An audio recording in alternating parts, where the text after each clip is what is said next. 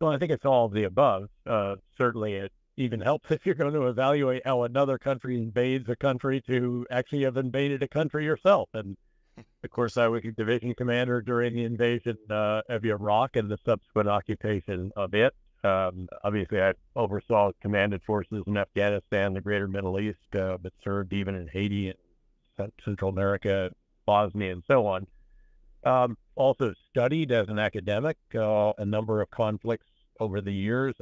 Maybe most important was that I visited Ukraine on a number of occasions, all the way back the first time when it was still part of the USSR, then subsequent to the dissolution. So, and even the Alta Economic Summit when it was still in Yalta in 2013, I think was the last of those. And then multiple additional trips to Kosovo, or multiple additional trips to Ukraine in subsequent years, which enabled me to watch the transformation of Ukrainian forces. I actually went down to the front lines in the Donbass. I went to Kharkiv. I was all over Kyiv.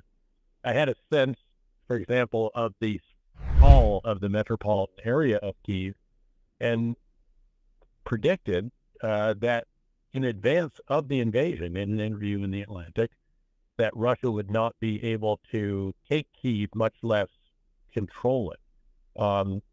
At a time when many others were saying, of course, that Russia was going to make short work, at least of the eastern part of the country, perhaps everything east of the Dnipro River. But I'd watched the transformation of Ukrainian forces. I had some sense of the commitment, some sense of their assessment of this as their war of independence, if you will, their fierce intent, determination, and also real skill, mechanical ability, IT skills, their ability, we call them the ultimate MacGyver. They can make anything work. They can adapt, a missile that normally hangs off an F-16 and put it on a MiG-29. So it's all of those factors together. And of course, even time, as the director of the CIA, assessing the capabilities and intentions of the Russian Federation and Vladimir Putin over the years. So I don't think that when someone comes at a particular analytical conclusion, that it's a result of any one factor, one skill, one set of knowledge or expertise or experience. I think it's the product of all of that. And that's certainly what I've tried to bring to bear when I have offered thoughts about the situation in Ukraine and the prospects for the future. Well, I think we are at a moment in time where both sides are preparing for substantial offensives, even as Russia is just pouring relatively poorly trained and poorly equipped, and I think probably poorly led and poorly supported conscripts into what is a meat grinder outside Bakhmut and the surrounding areas, where they're taking colossal losses. And it reflects the seeming unconcern of those, at least in the Kremlin, for the magnitude of these losses. I have often noted that the war in Ukraine will end when President Putin recognizes that the war is not sustainable, neither on the battlefield, where the losses are already probably now some 9 times what they were in nearly a decade in Afghanistan, just in the first year in Ukraine, and also on the home front because of the damage done to the Russian economy by financial, economic, and personal sanctions and export controls and decisions by Western companies, well over 1,200 of them now, to either leave Russia completely or to reduce their operations in Russia.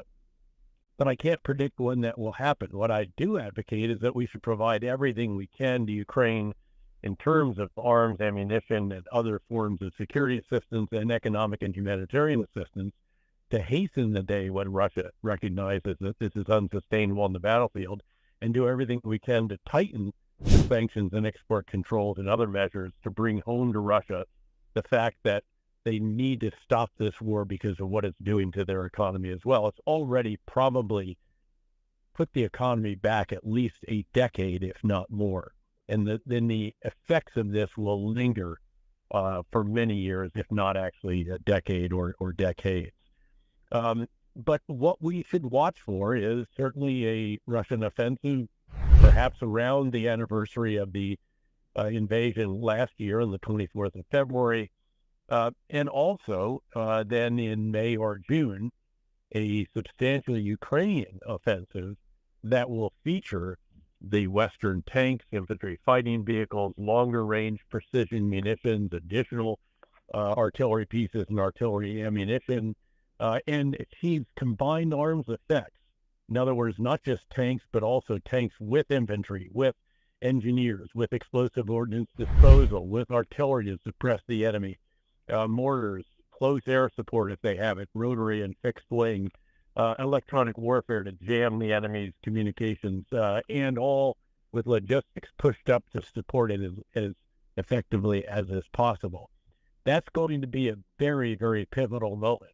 And I hope that the assistance that we have provided in the most recent decisions that have been made in that regard can enable Ukraine ultimately to cut the land bridge that Russia has established between Russia proper and Crimea, and then to isolate Crimea further using the longer range precision munitions now that will stretch out to 150 kilometers, and then perhaps maybe even longer over time, and perhaps take out the Kerch Strait Bridge once and for all completely as well. Well, I think the big takeaway from Vietnam, the biggest strategic takeaway, was that the war was no longer sustainable for the United States. It wasn't sustainable on the home front in particular, either with domestic political opinion, popular opinion, support in Congress, which had eroded completely and ultimately precluded the U.S. from supporting the South Vietnamese when the final offensive was launched by the North, and then in a variety of other ways. Economically, it was quite ruinous for the U.S. As well. It set off an era of very substantial inflation that wasn't really dealt with until the early 1980s. There's another lesson, which is that the U.S. didn't get the approach right. We didn't get the big ideas right about what needed to be done. In other words, that we needed to support local security forces and establishment, in other words, a counterinsurgency, civil military comprehensive campaign, rather than one that focused on establishing a South Vietnamese army that looked like ours and was more useful for repelling a Korean War kind of invasion from North Vietnam than dealing with, again, insurgents, paramilitary, political cells that were all linked to the Viet Cong, and also certainly dealing with North Vietnamese forces as they came in as well. We instead really focused on the big war, search and destroy operations, which had some important achievements,